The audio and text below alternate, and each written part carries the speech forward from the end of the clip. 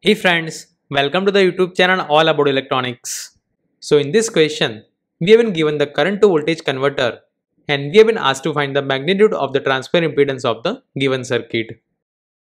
So here we have been given that the given op amp is the ideal op amp, and here because of the negative feedback we can apply the concept of the virtual ground.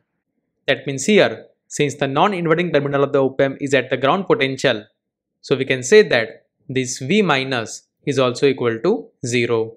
That means this node is also at the ground potential. So here let's assume that this node is equal to X and the voltage at this node is equal to Vx. So here since the op amp is the ideal op amp, so no current is flowing into the op amp terminal. That means this current I will flow in this direction.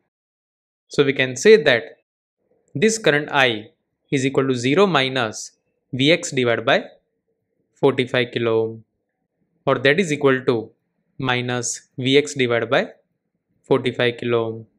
So now let us apply the KCL at this node. So applying the KCL, we can write this Vx minus Vout divided by 55.5 kilo ohm plus Vx minus 0 divided by 5 kilo ohm, and that is equal to I. So here we have assumed that these two are the outgoing currents while this current I is the incoming current. So further if we simplify it, then we can write it as this Vx minus Vout plus 11.1 times Vx, and that is equal to 55.5 kilo ohm times I. So we can say that this 12.1 times Vx minus 55.5 kilo ohm times I, that is equal to Vout.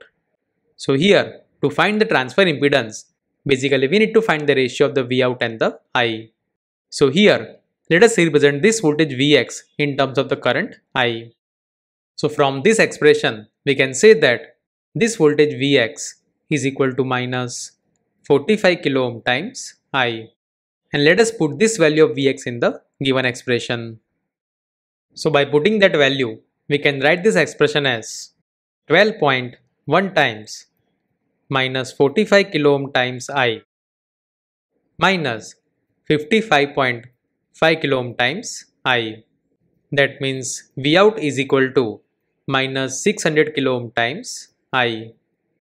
So from this we can say that this Vout divided by I is equal to minus 600 kilo ohm.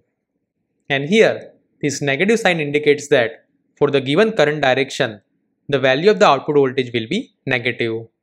But here we have been just asked to find the magnitude of this transfer impedance. So if we just consider the magnitude, then that is equal to 600 kilo ohm. So from this we can say that the magnitude of the transfer impedance for this given current to voltage converter is equal to 600 kilo ohm.